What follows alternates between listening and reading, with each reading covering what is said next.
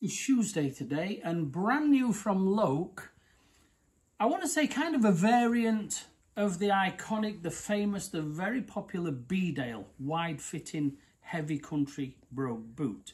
And where this particular one is a wingtip, that wingtip derby fastening brogue, there's a new kid on the block that's the same shape, it's the same weight, so it's built on the pennine last, and remember that pennine last is a very wide G fitting. But rather than the wingtip, they've gone with a straight toe cap, commonly known or sometimes known as a semi-brogue.